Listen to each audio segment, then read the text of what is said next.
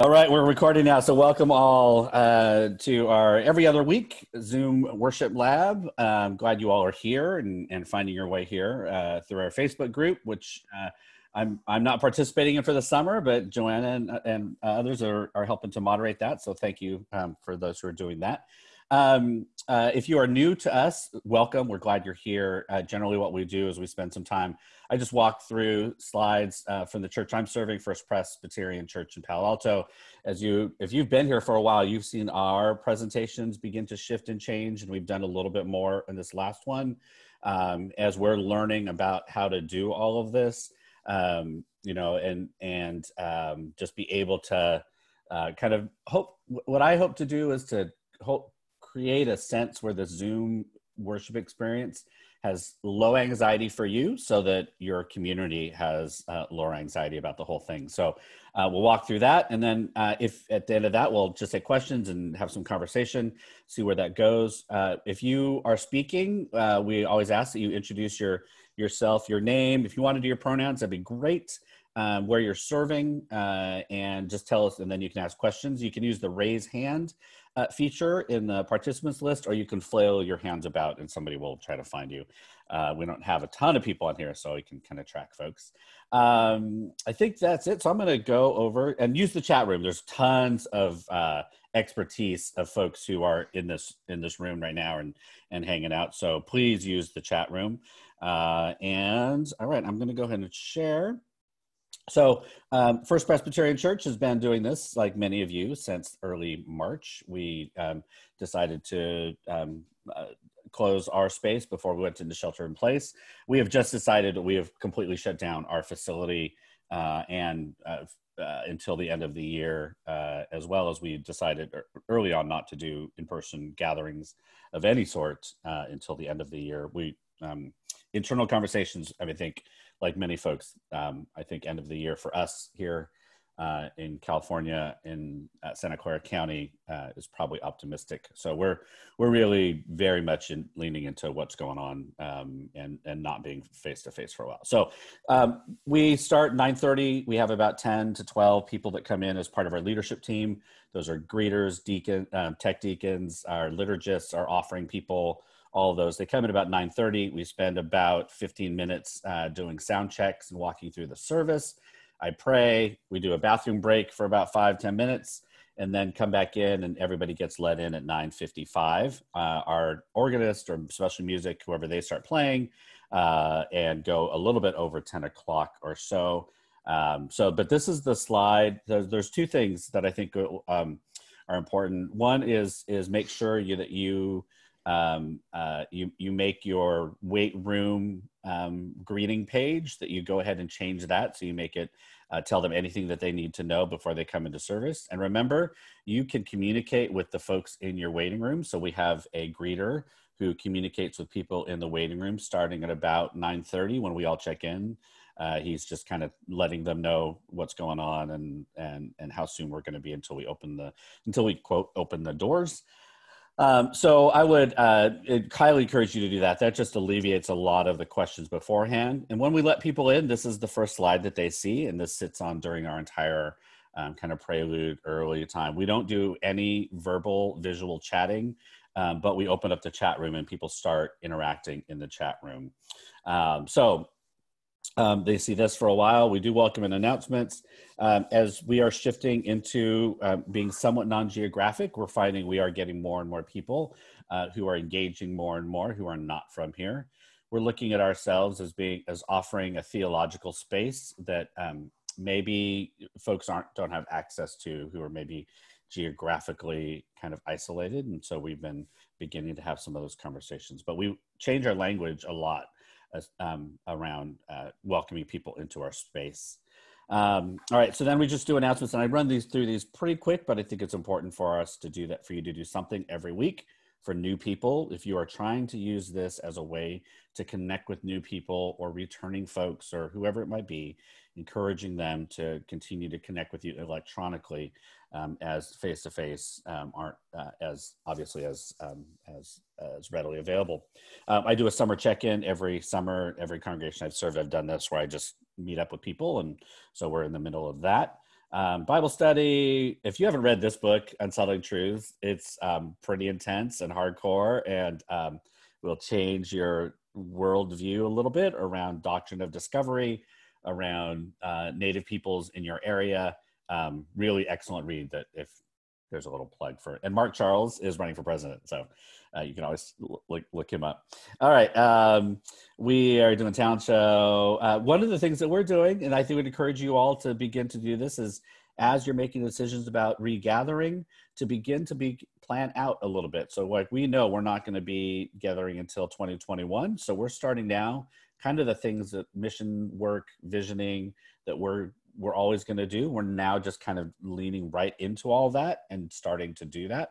So we're doing a featuring town hall. We're doing some other stuff to get people kind of out of this constant overwhelmed feeling that the virus has all power over our lives. It's not that we're ignoring it, but we're kind of moving forward in the midst of it. So we encourage, if there's ways you can get your congregations to do that, that would be great. A few other things that we're doing. We do our breakouts at the end, really encourage new people to stay.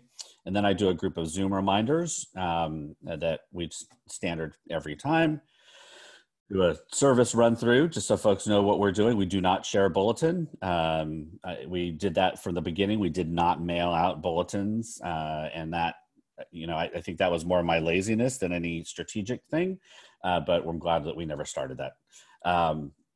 All right, so I do a centering chime, we do opening prayer, we do a hymn, there's a confession. One of the things we switched, it used to be that I would lead the one and our liturgist would do the many, but we've switched that, and we're just trying to very small tweaks in what we're trying to do in terms of giving people more voice and some other pieces. So that's not a huge deal, but one of the things we do, our forgiveness, passing of the peace. We do a reveal at passing of the peace, which then lets everybody, I do it for about a minute. And folks, I just encourage people, put on gallery view, say hi, unmute yourselves, scroll through, and it's just chaos, but it only lasts a minute, and then I mute everybody. Then we do our reading. Bum, bum, bum. And then in how we're doing things is while I'm preaching or whoever's preaching, we give them a chat room question that they can engage with in the chat room, and that is increasing activity every Sunday. It's just a way to begin to have a different way of interacting. Of all the things that we do, there's about a 50-50 split on whether people like it. Some people find it distracting to see those keep popping up on their screen. Other people really love it. So I like it. We're going to keep it at this point. Let's see. So preach. Now, I will say one of the things about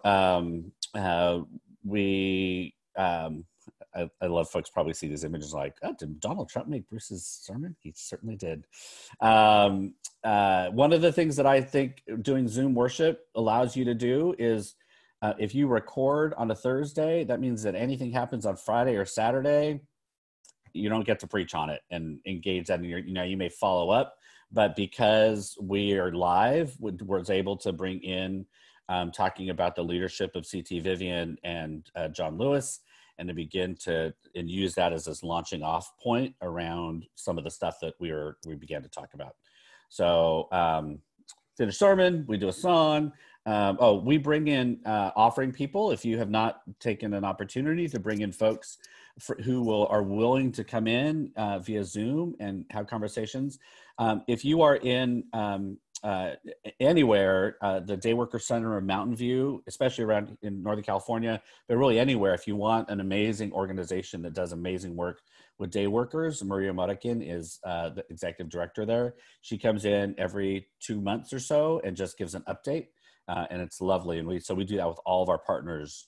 Every couple months we're having them now come in, as well as organizations from outside our area, just because we think they're doing good work. Then we have special music. I introduced all these things, and I introduced how we do our prayers of the people. So we use the raise hands, *9 if you're calling in, and we have a tech deacon that calls on people and asks them to unmute. And then, so that person runs that whole thing, and then I close it in prayer, and we go to the Lord's Prayer, or the prayer of Jesus. So then I do a reveal, and the rest of it is all online, or all in person, and not shared. All right, so I'm going to stop share there. Those of you that have been through that multiple times, you see that our graphics started to look a little different. We're shifting a few things. Maybe you didn't notice, I don't know. But we've begun to make things a little bit more streamlined for our folks who are preparing our slides. All right, so let's go. Are there any questions right off the bat? If you are new especially, you have first right of questioning. I see George, you got a hand up. Go for it. Yeah, hi, I'm George Lynch. I live in Rancho Mirage, California, a member of West Hollywood United Church of Christ. One of the things that we have recently discovered were that our licenses, like one license, did not cover for internet content. And I'm wondering if others are aware of that and kind of what they're doing about it. So, for example, our license covered for in-person worship in the sanctuary, but we didn't have the component that covers for streaming and internet use. Okay. So I think it's something that we need to be thinking about. Right. George, you have your hand up if you want to respond to that, or if there's somebody else that wants to just go ahead and answer that. I'm looking. Jeff, did you have a response to that? So we do not introduce yourself real quick. Oh, sorry. Yeah. Mm-hmm. Jeff Spencer, he, him, Niles Discovery Church of the UCC DOC congregation in Fremont, California. So we do not broadcast our music. We only Zoomcast it. And our argument is that during COVID, that is the same as being in the sanctuary. We are not putting it up on YouTube. It is only in Zoom. And George is shaking his head. No. No, it's not. I agree. I think Zoom is treated the same as streaming, is my understanding. That is true. Anything that goes out of the sanctuary is covered by streaming. You've just offered great discouragement to Jeffrey this morning on a Monday morning. Nice going, guys. I'm so sorry. Has anybody else dealt with this? Vicky, you have your hand raised there. Go for it. Yeah, our church actually paid extra to have the streaming capability with the license, and that it wasn't that much. I'm thinking $250. Mm-hmm. But since we're going to do this for quite a while, we thought it was worth it. Okay. Now, at one point, didn't they, at the very beginning of this, didn't all of them offer kind of it's fair game for a while? Did that stop, or was that never the case? I think it was like 2 months. Okay. George? Yeah. I believe it went through the end of April, and then we had a CCLI streaming license. Oh, by the way, I'm George Reisner, Tecumseh, Michigan, First Presbyterian Church. And when and one license offered the free for a couple of months, and then we signed up for it. And it wasn't. We have a small congregation. I think it was like $90 for the year. Mm-hmm. So that's probably good for you to check out. I mean, I'm fortunate. I have a choir director a music person that I should probably, my guess is that they did not figure that out. So yeah, probably everybody should. We want to pay our musicians and our artists and all that kind of thing. So you should probably go check that out to make sure that folks are being compensated for their work and their creativity. All right. I see. George, did you have a different question? Yes. Go for it. We're in the process of upgrading our internet so that we can do streaming. Doing Zoom first, just from the sanctuary with a few people, and then eventually work on the hybrid worship.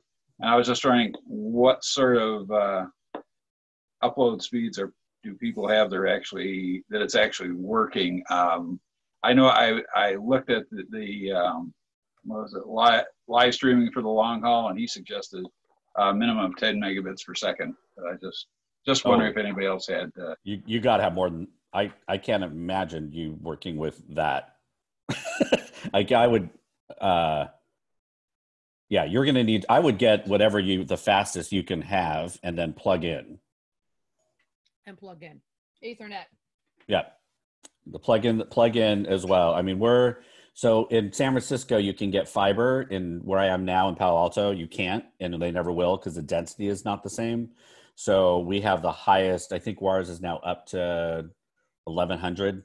So, and it averages around 600 to 800. And it works fine, especially if you're hosting. I mean, I think you want to have as much speed as you can, as possible. So it's worth the expense right now. This is speed is one thing I would not encourage congregations to cheap out on. I mean, I think that whatever the highest you can get and be faithful with your stewardship is what I would get. So I don't know what they're offering for business, but it's definitely worth the expense and because if you start having internet issues, that just compounds anything else other people are having, and that'll just make the whole experience frustrating.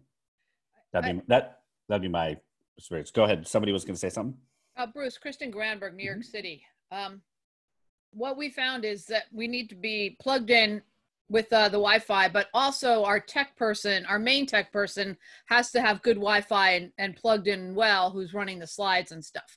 So, because with the videos coming through, that has to also be strong enough. So just keep that in mind in terms of a balance. Whoever you're using that is going to generate content going out needs to have very strong internet access. Now, not everybody does. That's, one of the digital divide questions, but for any leadership, you have strong internet, because I think that is avoidable frustration. So just to make sure that you get as high as you can. All right, George, were you going to follow up, and then I'm going to move on I'll go to looking for hands raised, but yeah, I was just going to say, and then I'll go to Ray. I've been running the slideshow and just upgraded to fiber here at home. Oh, but it's only a 20 megabit per second upload, and we haven't had any problems with it. So really, that's awesome. That would freak me out if I saw 20 on my speed test. But I don't know if that's just our area or what. But that's good. All right, Ray, you had your hand up. Go for it. I'm in Alexandria, Virginia, and I hadn't checked what my church has, but this is a good point. I know out of my home, it's 10 megabit. That's very common for Comcast service. People get confused by the download speeds, which are huge on mine. It's over 200 megabit, but the upload is very constrained, and that's something I know I'm going to check with my church on to make sure they're aware of that. Right. And it's pretty low in this area. But yeah, 10 is usually the low end. But definitely. And you can actually, in some places, you can split your band and move and switch them around so that you can get a higher upload if you want. But it depends on your service. This area is, that's something we got to check on. The business accounts might be a little different. Yeah, they'd start to get a little pricey too. So, all right. Other questions, thoughts as things are going on around what you're doing, anything you're bumping into, things you're planning that anybody has any thoughts, comments about, questions for me or anything? Everybody's pros now. Sally, go for it. So I don't know if anybody's run into this problem, but can you quickly introduce yourself and where you're serving? Yes, sure. I'm Sally Newhall. I'm a Presbyterian minister in Nashua, New Hampshire. And we do live Zoom. We don't record, just to feed that in. But I was trying to share a video from the Big God, Big Questions curriculum. It's like a 3-minute video, and I had it on a CD plugged into my computer, and I wanted to share, and it was running on my computer, but as soon as I used the share screen, the video went gray. And I was wondering if anybody else had run into that kind of problem. I ended up going back to the PCUSA store and paying for the download. It works if I have to have downloaded it, but it didn't work from the CD player. Anyone?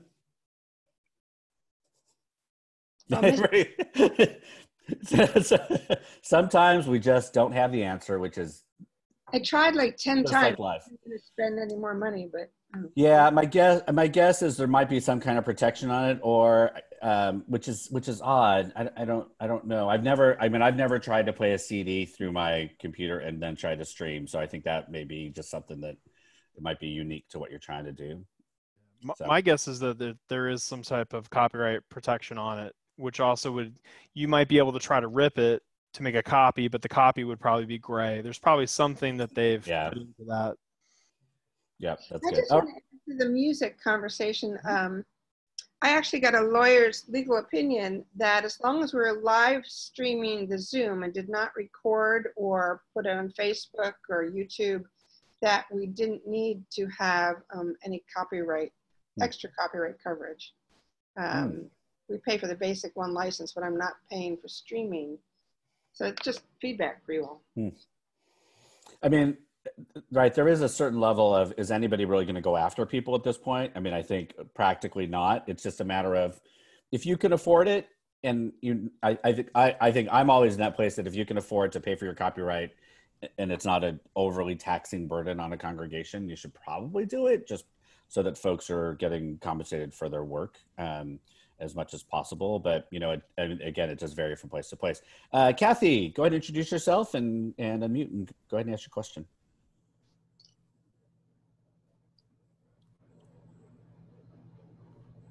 Oh, you're still muted. There we go. Yep. Hi. This is Kathy Keener. I'm in Seattle. She, hers. And I'm at Madrona Grace Presbyterian Church here. We have a piece where we've had a long-standing on Zoom scheduled time and address for our worship service. It was a recurring thing that we put in place before any of the passwords or waiting room were required. And it suddenly disappeared off my list of meetings available. And the surprising piece is that the code still works to open the meeting, even though it's no longer on the list. My guess is that they're trying to get us to stop using it. But for now, at least, it's still functioning properly. And it's been a couple weeks I've noticed that it isn't on my list anymore. Anybody have any feedback or thoughts about that? Yeah, so you are soon going to be forced into waiting rooms or passwords, I believe is the new update, but passwords and waiting rooms. So I would start making that transition. We've started making that transition for all of our meetings to go. We have a 3-step process. We now schedule it, password, embedded, and waiting room. And then we take that link and go to bit.ly. We make a shortened link, and then that's the one that we share out publicly so that you're not anything that's scouring the internets on your website for Zoom links. They won't pick it up. So, but I would start transitioning everybody over to getting used to being on a waiting room, not just for your congregation, but that's going to be the nature of Zoom going forward. If you've noticed, there are more and more waiting rooms that people are using. So, I mean, it probably still will work. I don't trust Zoom enough to like that it's it's just gonna work every Sunday. So I mean that would make me really nervous, just to not see it and be able to adjust it and all that. I would be proactive and start getting people going. But that's just my personality. Other thoughts? Folks have experienced things like that, especially if it's not showing up and still works. Anybody else? Well, I want to just quickly toss in that for the last 2 weeks in the e-blast I sent out, I've said, this is the link. And if that doesn't work, then you have to go to this. Oh, good. And then you have to do, so that's been in the backup there, but I do have to move the other one up. Were people able to get into the same meeting? Oh, yeah. Okay. Well, one of the ways I've been addressing that is telling people it's security issues. So we have to change the address just for security, and everybody goes along with it so they understand that part. Yeah. Just make sure that you change your waiting room messaging, because so if you were to look on our church waiting room, it says, if this is not worship, please be patient, somebody will let you in. And then we have a bunch of our worship ones, because you can only have one waiting room messaging out. It's not per meeting, so you can't change it per meeting. You just have to, so find your most generic way to let people know that they might be in waiting room for a meeting, or they might be in a waiting room for worship. So we've clarified that to make sure that folks know when they get in. Because when we didn't do that, we had people show up for a meeting, and then I get these texts saying, I'm at the worship meeting. The waiting room says it's worship. And I'm like, no. It's just the same. So we learned that by having people not understand what a waiting room is. So that'd be another change to start making for folks. Sally, go for it. So I'm confused because I thought the change coming in Zoom, you had to either use a password or have a waiting room. And if you use the long link, it's got the password embedded. So, which right. So there's a couple of things we do security wise, right? We don't share that link out actually anywhere, even with a bit.ly. When we share it out to people publicly, like sending it through an email or something, we only use bit.ly links. We don't share out that long link anywhere, just because emails we know get forwarded, that kind of stuff. The only ones that you'll see on our website are ones that are registration based now. We're transitioning all of our things to registration based. We've been very fortunate and we have not been Zoom bombed. But those of you that have been, it is not a good experience for your people. And it beyond what they see, it shakes kind of the nature of the gathering itself. So I would start really moving over and not publishing any direct links to any meetings anywhere. Vicky, you have your hand raised. Go for it. We've had 4 Zoom memorials so far.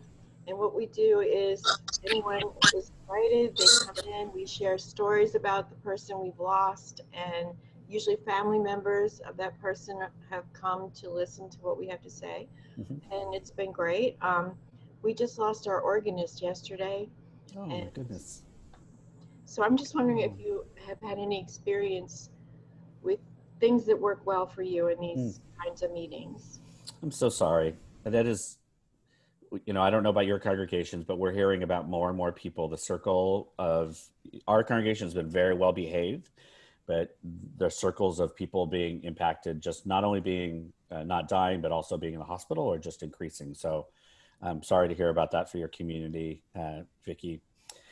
So I've only done one Zoom memorial, but others, do you have any thoughts about anything that you've done that have helped those Zoom memorials be helpful? I've found, I will say that for me, how well we lead, just like in worship, how well you lead people through those experiences in person or online, that's a huge part of what is going on. So the more anxiety and questions about what's happening next and all those kind of things that you can alleviate and take on as part of your role, I think that's the most important part, that folks know, just like a wedding or funeral or anything, where the family doesn't have to worry about anything but being there, listening, the speakers when they need to speak, and you help to move that service along. And in fact, I think there's even more, Zoom makes it a little easier in some ways, to ask if people want to speak, if you have opening it up, to be able to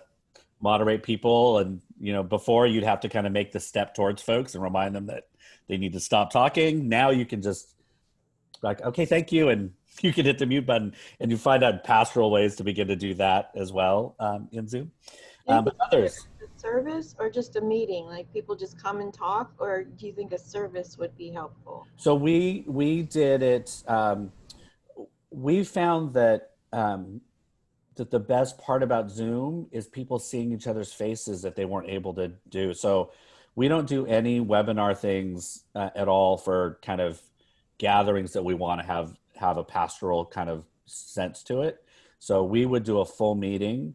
And this is where it's really important. I was just sharing before this, I don't think I have any San Jose Presbytery colleagues in this meeting, but we just had a Presbytery meeting on Saturday. For those non-Presbyterians, our judicatory, it's about 70 churches. I don't know. It was awful in many ways because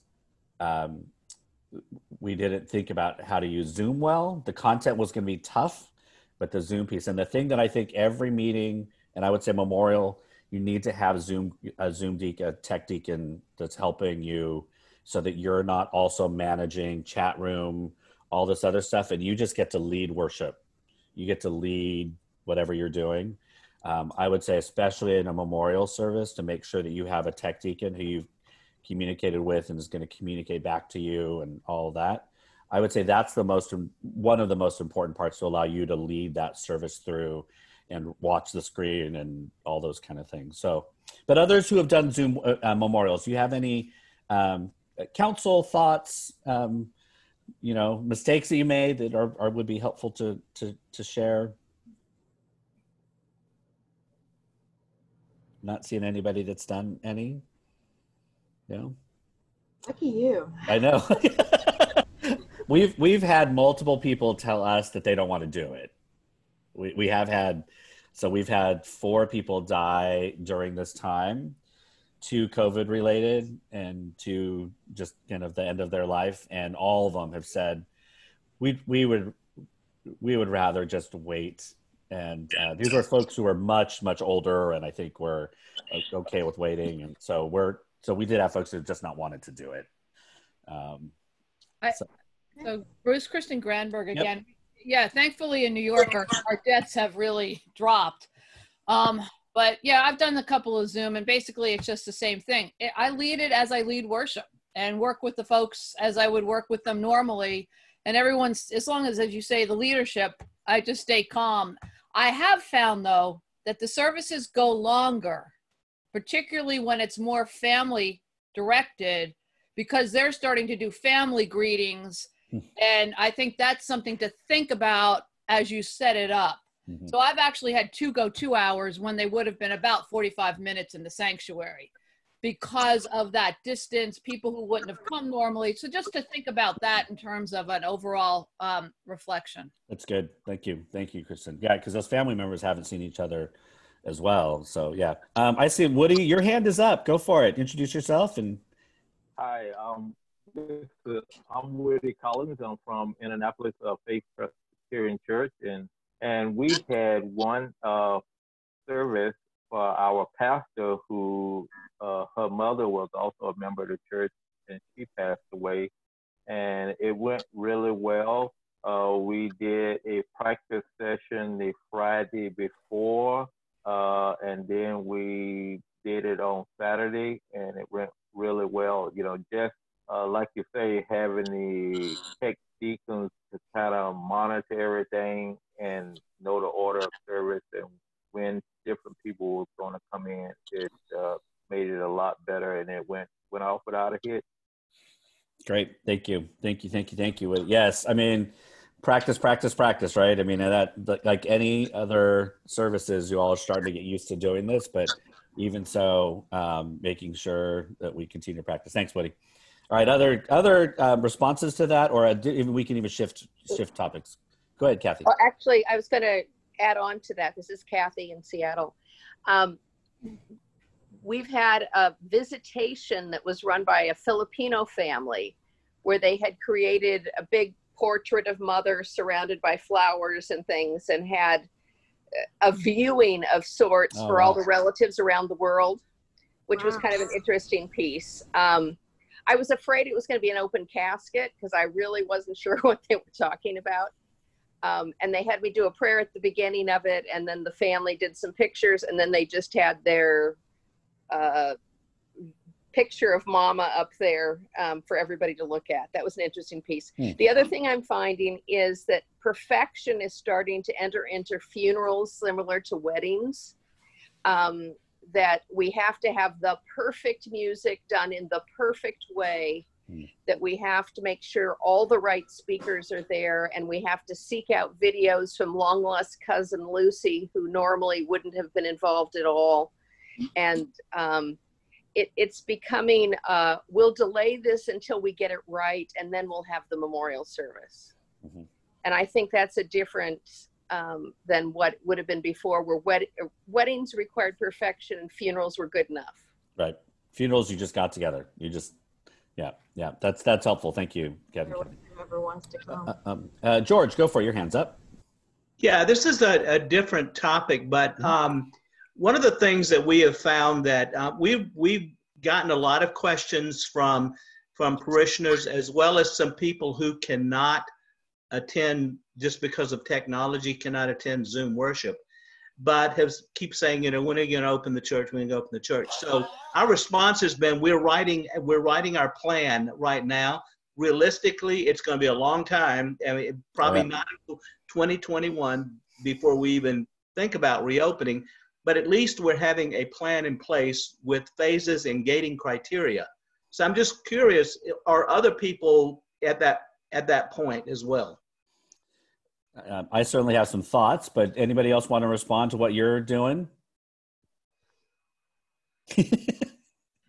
Yeah, this is Sandra. I'm in Sitka, Alaska. Yeah, we just wrote our plan this week with a small committee, and we actually borrowed it from Faith Lutheran Church in I don't know where, but it was a great plan, and I found it online, and so we just sort of plugged in our stuff and edited it. We're going to get it, I hope, approved at a special council meeting this week and send it out to people. But it's looking at, staying closed until at least Labor Day, and then rethinking and how we move to phase. But yeah, that's where we're at right now is writing the plan. Great, thank you. Liberating other people when they put it online. I think once you put your plans online, and there's fair game. So good on the Lutherans for offering something good there. I will say, George, we, by choosing clearly to not open anything or not gather until 2021, that's bought us time to people have not expected a plan.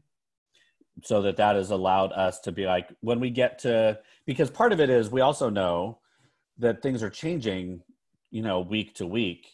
So what we've been our thing has been, when we get to October, November, we'll begin to think, we'll at least ask the question again, because most of our folks know that it's not going to be, and where you are, George, I mean, yeah, George is in Southern California. We're at the heart. Yeah, so we're at ground zero. Yeah, Californians, we don't get to go anywhere for a while because nobody is going to let us in anywhere. So, what I've told our worship committee. So we have some worship folks who are so used to just doing, which often is great. In this case, they've like, well, let's plan our hybrid process. What's that going to look like?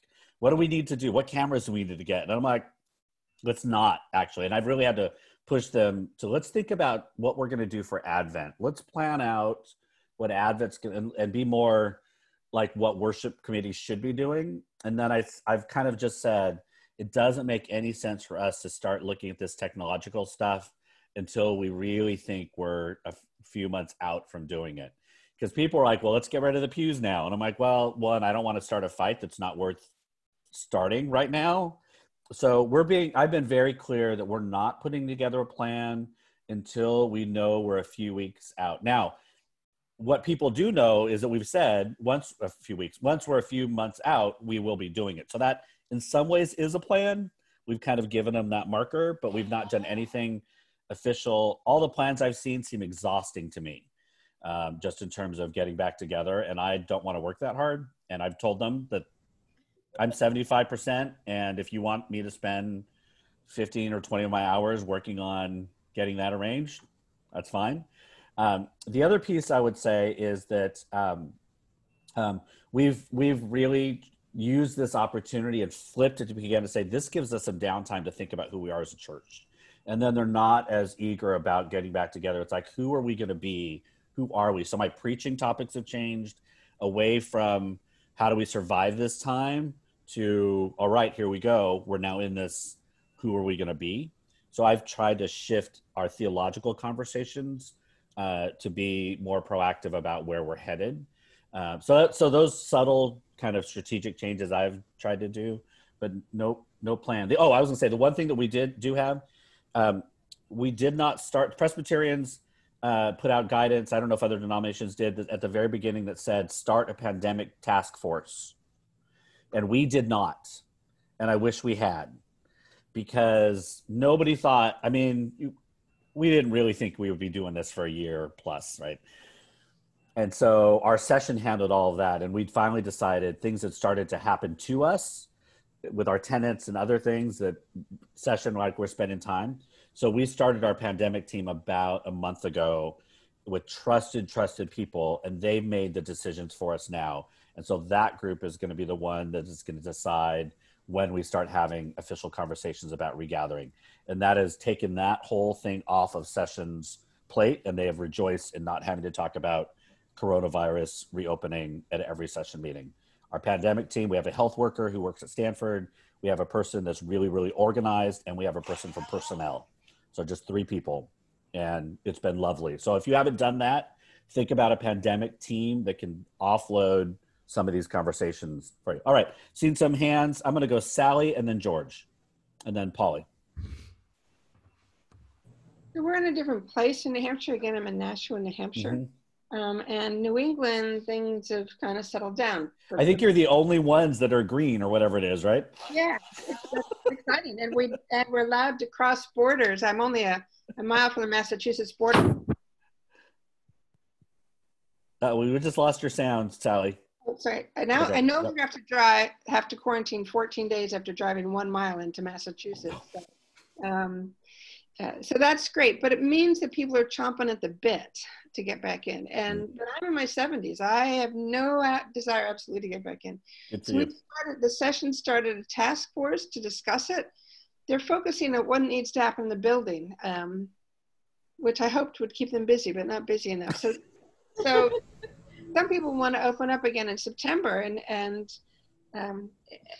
my message to them is that'll be fine, but I'm not going to be in the sanctuary. So one of them said, Zoom in and we'll project you on the front wall. So that's kind of where we are, is trying to balance all these things together. So you're going to be, I think that's great. My mom is in her 70s and is pastoring still, and she's told their congregation, you can show up, but I'm not going to be there. And if any of you know my mother, it was not probably said that kindly. So and they're like, okay. So I think part of I mean, I wish they wouldn't gather, obviously, but you're going to be in that first stage of what does hybrid look like if they're really going to force this and your community is safe enough and all those things. So that projecting, you might be one of the first folks that are going to begin to project. The other piece is, if you're going to move there, giving options to other people who don't want to be there in person. And so you're going to have to build out 2 teams now, a tech team and an in-person. So again, ideally we're not gathering, but if their community, that's where they're moving, you're going to be ahead of the game a little bit. So it'll be interesting to know how that's going to work for you. Bruce, can I just say that our plan, it's not just focused on opening for worship, but it's focused on every other thing. Like, we have a sack lunch program. So we're in phase 1, what we're calling it, which is no worship in person. It's, online worship only. But we had to have something that would say, okay, if somebody needs to actually go into the sanctuary on an extraordinary circumstance, how are we going to plan for that? Or sack lunch program for the home. I would say, if you don't have a pandemic task force, start it now, because that's what ours did. Because we do. Okay.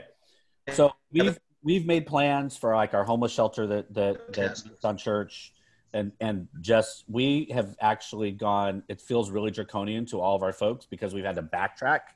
And then we've just said, if there are exceptions, you just need to tell the pandemic team and they'll let you know.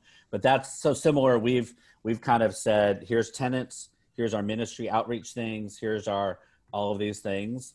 But knowing that we're not meeting until 2021 has taken that whole conversation off the table and allowed us to do other things. So that's good. Let me go back, George, and then Polly. Go for it, George. Yeah, the other George. It's confusing. George sorry, George Reasoner. Yeah, sorry. George R. Yes, we have started. We started our, what did we call it? Opening the building task force back at the end of May. But we have, what we've been doing so far is just setting out what are the benchmarks we need to be able to do these next steps, and what do we think those steps should be. But right now we have no real timelines associated with that, other than, there's another thing. There are 2 people who are planning to have weddings in August in the sanctuary. And right now, we were at a limit of 50 people in a gathering, but then our county started to have some extra cases, and they've now cut it back to 10 people in a gathering. So we're sort of telling people who are having weddings, you can go ahead, but you're going to be limited by whatever the county health department says is. Yeah. Thank you, George R. Paula, you would want to say something. Go for it. I'm Polly Moore from College Heights UCC in San Mateo, California. And it's a very small church, so Sunday morning is 25 or 30, and like you, pressure is building up to get back together again. So rather than argue about Sunday morning, we did something different. Saturday we had a garden party, completely outdoors. Bring your own food and drink. Stay far apart. Wear your masks, and wave at each other. And just, be in person. And then there was a Zoom meeting at the same time. So I took my laptop and surprisingly got signal outside. So like this little avatar Zoom walked around and said, people could say hi to the ones who were still at home. The feeling I got Sunday morning was that went a long way toward tamping down the conversation about when are we going to get back for worship. Right. And I could imagine when it builds up again in another couple of months, we'll just have another outdoor event. Right. And it just calms things down. That's a great idea. Polly is in San Mateo County, where it's the one county surrounded by all of our other counties that are not on the watch list right now. So right. Everybody's going to San Mateo to get their haircut, from what I'm saying, because you can still do that there. Yeah, it's wild. Thank you, Polly. I thought I saw another hand come up somewhere else. Okay. All right. Other thoughts about questions as we're getting to the end a little bit? Oh, go ahead, Brenda. Go for it. Sandy, that's a really, that was a really helpful piece. I am interim pastor in a UCC church, a church about half the size of yours. We have 15 to 20 people in a regular worship service, average age 80. And so getting people to use Zoom means we have a majority calling in on phone, and registration is just not even going to be an option for us ever. Yep. What I'm watching is in Chicago area, we are being allowed to open back up, but that needs to go the other direction because our numbers are moving upwards again. On the other hand, I have a congregation where we've lost 2 members non-COVID related since pandemic started, and people are now afraid they're never going to see each other in the flesh again. Yeah. I have a hard time telling them that they can't be in contact with each other when they are really at that kind of a place. So the outdoor garden party might work for us. They are starting to think about coming back in person. We're not going to have more than 15 in worship anyway. So I know of 2 congregations in Chicago that are doing outdoor chalked circles. So some of it is really making sure, and these are multi-generation, and they've now done it 3 services in a row. But I guess one of the issues they're going to have is outdoor when it starts getting hot, like it's going to be awful. But they've started, and what they've done in a small community like yourselves is they've done like, they're being super, super strict. I mean, they chalk the circles, are very clear to everybody. You need to be in your circle, and get all that. So I think there are ways to do that as long as Chicago is still safe enough for people to go out. I mean, that my biggest fear is it's not just going to church, but how to then all the other pieces. But that mortality question, I think all of us are probably having that with our older folks, is seeping greatly into people's minds. Yeah. We're fortunate. About half of our older folks over 70 are in some kind of retirement community out here. That's popular out here, and they're not allowed out. Like, I don't even have to have that conversation because their buildings are not letting them out. But then it's our other folks who are on their own still. Yeah. That, I think, thank you, Brent. I mean, that mortality question is, I'm sure, for a lot of our people, you've been having that. It's very big. I'm also in a congregation, I've never served a congregation that is so resistant to talking about theology before. And so talking about any kind of pastoral care for each other or sense of God's eternal care for us is not going very far in terms of their conversations. But we have recently learned that we can push really hard on our insurance boards. And they will listen to what our insurance board says they will and will not cover from the church. So that at least gives us a little bit of an in. Fascinating to watch. Yeah. Thank you, Brenda. And blessings on the work you're doing. So, Marty, go for it. So Marty, Susie from Savannah, Georgia. Our presbytery has about 34 churches, and some of them are very rural where they have tiny congregations like you all have been speaking on, maybe 25, 30 people, but their sanctuaries are large enough. And Georgia, of course, is, in its own embroiled battlefield. Oh my goodness, watching Georgia is fascinating. It's exciting, is it not? I guess that's one word. So a lot of our pastors are feeling a lot of pressure to open up because churches across the street or down the road are doing so. And so they have done various things where they're, instituting mass and spacing out, and they're able to do that as best they can. Other churches that are closer to the city have done a couple different things. They're doing some evening vespers, and they're doing much like you were talking about, Bruce, with the chalk drawings.